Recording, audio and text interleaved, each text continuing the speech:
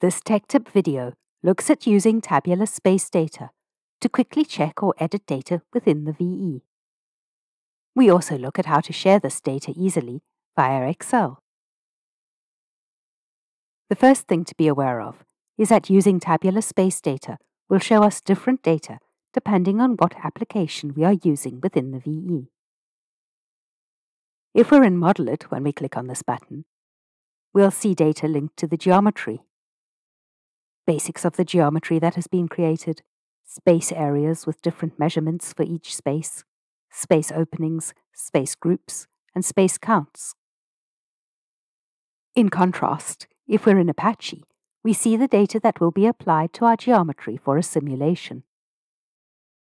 General information about thermal templates, space areas and volumes, system information, space conditions, internal gains, air exchanges, and comfort metrics. Within Apache, we could select a single space and use the query tool to see its data. But if we want to compare data across multiple spaces, we use tabular space data. Both have the same selection of data, but it's presented differently. The tabular display has many advantages. It is displayed in a window that we can resize and move while we work, possibly onto a second monitor. This lets us see the geometry at the same time as we're editing the data. We can pick the spaces to view before or after we open the tabular space data, and change our selection whilst viewing the data. If we have created space groups, they let us quickly select a group of spaces with a single click. We can quickly interrogate our model data here by checking and comparing data across spaces. For example, on the General tab, we can check if the correct thermal template has been assigned to each space. We can then edit a single space, or select multiple spaces, and make a single change to apply across all spaces. For example, let's correct the toilets to use the office toilet thermal template.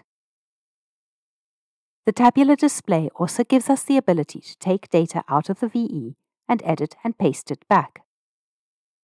For example, let's use the activity space group and select all the meeting rooms and imagine that we're sending the gains data to the electrical engineer to check.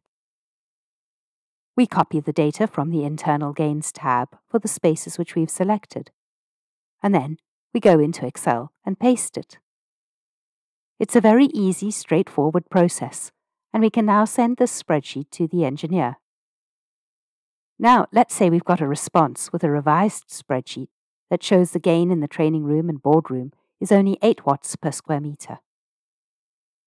We check that we've got the same spaces selected in our model, still organized by space ID so that the columns and rows match. We can then simply select all the data in the spreadsheet, use the keyboard shortcut of Ctrl+C to copy it, and return to the VE and click on Paste from Clipboard. As we do this, watch the gains column, and you'll see that the data is now updated for those spaces. This lets us quickly share data with non-VE users and import their changes directly back into our project.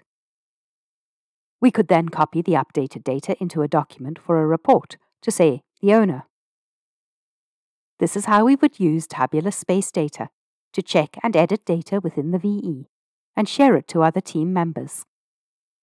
Thank you for watching this quick video on Tech Tips.